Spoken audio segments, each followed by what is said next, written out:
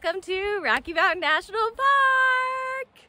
I'm out here backpacking for the weekend with my friends Valk and Pika, who you guys have met if you watched their interview. So if you haven't, go back and watch those. But we came out on Friday evening after work. It's now Sunday. We've been having such a great time. We've done this really cool loop with some out and back, starting at the Colorado River Trailhead, which is in the northwest side of the park. This has been a trip of wins and losses. You win some, you lose some.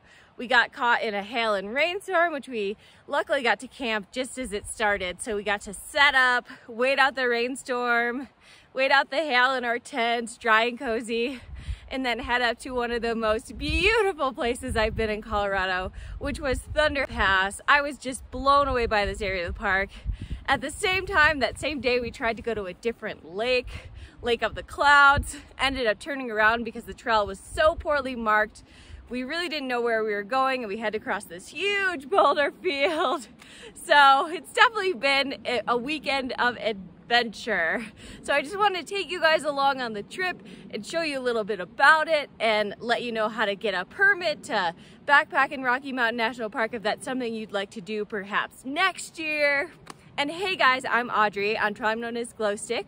In 2018, I quit my amazing job in Washington, D.C., through hike the Appalachian Trail from Georgia to Maine, and now I live in the best state ever, Colorado, where this is my life every weekend pretty much. So anyway, I just wanted to take you guys along on my trip through Rocky Mountain and tell you a little bit more about it and show you just the incredible places I've been this weekend. So come along, let's go, let's get into the hiking. So first of all, I wanted to mention that the easiest and quickest way to get to this trailhead, the Colorado River Trailhead from Boulder, is to take the Trail Ridge Road through Rocky Mountain National Park. This road is so pretty, but it's a little scary to drive on because on some sides the road just tends to drop off into a cliff.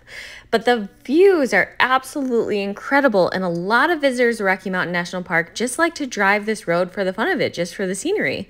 And there's actually a visitor center on this road, which is way nicer and bigger than the other visitor centers that I've been in Rocky Mountain National Park, with like a little cafe and a little coffee shop and the gift shop, and it's super nice. And I've heard a lot of people ask me like, have you taken out this road? It's only open seasonally. It's only open in the summer, because it would be far too dangerous to be open when there's snow. But I've never done it, and now I have to get to this trailhead. So highly recommend taking that drive if you like to drive. The second thing I would like to note is that you have to get wilderness permits to backpack in Rocky Mountain National Park, to stay overnight in Rocky Mountain National Park any time of the year. Obviously, the most competitive times of the year to get these backpacking permits, because Rocky Mountain National Park is one of the more visited national parks in the United States. So we get a lot of visitors, and you know, it's competitive to get a backpacking permit. Anyway, the most competitive time of year is in the summer, specifically July through October. They issue permits for backpacking during these months through a lottery system. So basically in the springtime, in 2021, it was in late March, you have to put your name into a lottery in order to get wilderness permits in Rocky Mountain National Park. Then they draw names from the lottery. Luckily, mine was one of them. And then I had to put in requests for the dates that I wanted to backpack and which camping sites that I wanted during those dates. And then I had to wait to see if those camping sites were approved. Luckily, mine were. My friends and I chose a section of the park that's not as heavily trafficked. For example, the Barrel Lake corridor is the most popular area of the park, so it would be very, very difficult to get wilderness permits, especially on summer weekends for that area. Anyway, so if you're interested in backpacking in Rocky Mountain National Park, you need to plan way ahead of time.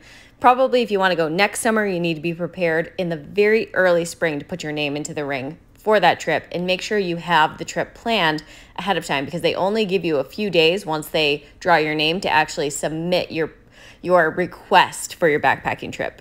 And then of course there are all sorts of rules and regulations that go along with that backpacking permit. I actually had to physically go to the wilderness office ahead of my trip and pick up my permit and listen to the rules and regulations and talk them through, like making sure that I had the proper bear storage container, etc.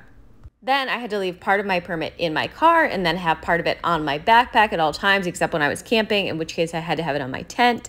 And there were rangers out in the backcountry checking to make sure I had my permit and my bear storage container. So certainly there is some red tape that you have to go through in order to backpack in Rocky Mountain National Park, but I will say it is totally, totally worth it. A word of warning though, bears are not the only animals you have to worry about in the backcountry. My shoe got eaten up, nibbled on by a little cute little pika in the middle of the night who also stole the strap of Valk's trekking pole.